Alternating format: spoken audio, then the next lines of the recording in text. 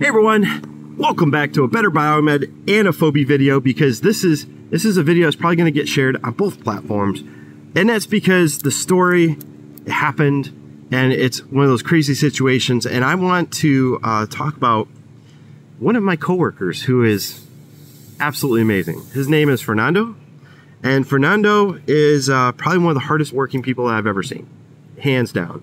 He's one of those people where you tell him what you want and he just goes and does it. It's that amazing. So the story goes like this. Fernando, he's an expert on compressed gas systems and on oxygen blender systems in general.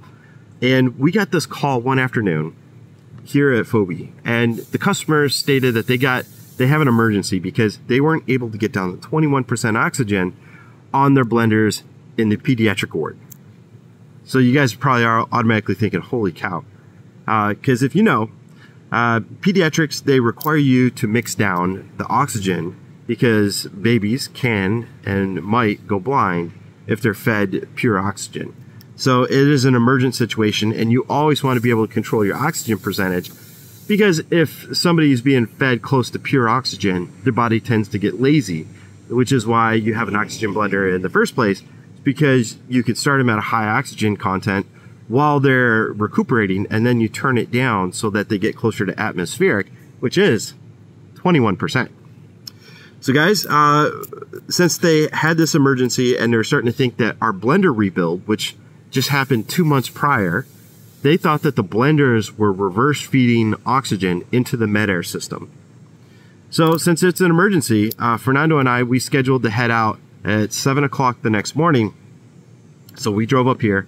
We met up here in the Fobi parking lot, and then we hopped in a car and we headed towards San Antonio first thing in the morning.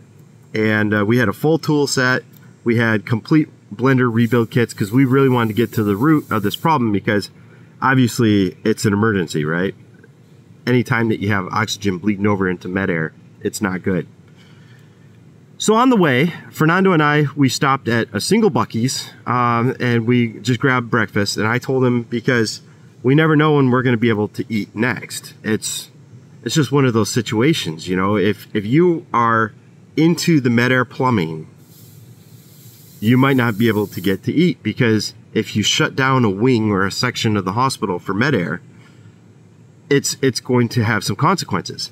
So Fernando, no qualms whatsoever. He went inside. We both grabbed a little something for breakfast, and then we got to the site out there in San Antonio at about 10 to 10:15 in the morning. So it's a 3-hour drive. So anyway, we were in there.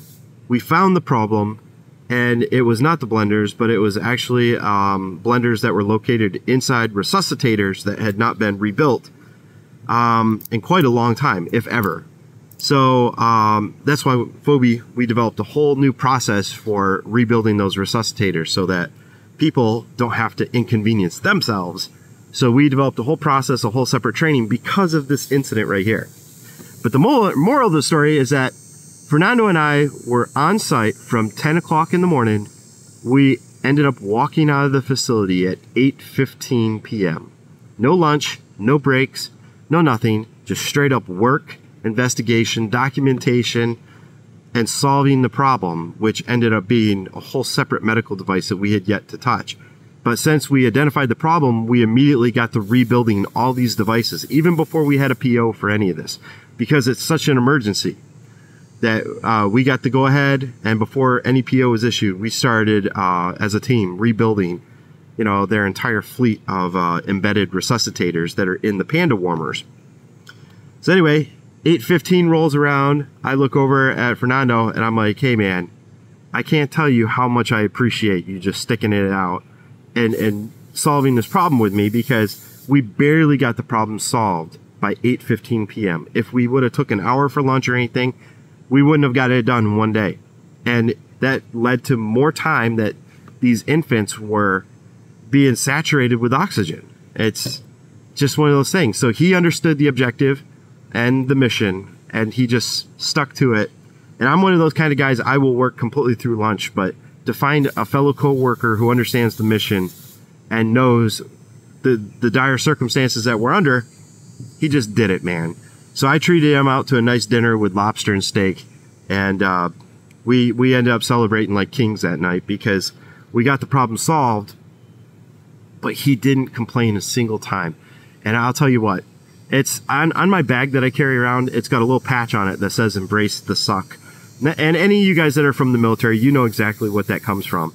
What it means is that we're in this together, and you know, we're going to solve this problem together. You know, we're enduring this hardship together as a team. And that's what it means. And Fernando exemplified that. And what an amazing person to work with. So Fernando, I wanted him to be here with me to do this video, but unfortunately the man is always deployed. He's always dedicated to his job, and finding time where both of us are in the same spot is almost impossible. So Fernando, thank you so much, sir, for your due diligence and your service. And guys, I just want to remind you that some of the best biomeds out there weren't even biomeds. Think about it. I mean, there's some people that work in other technical career fields that do some amazing work, like Fernando, and I appreciate having them on my team. Anyway, guys, thanks for watching. Thank you, Fernando. I appreciate your work, man.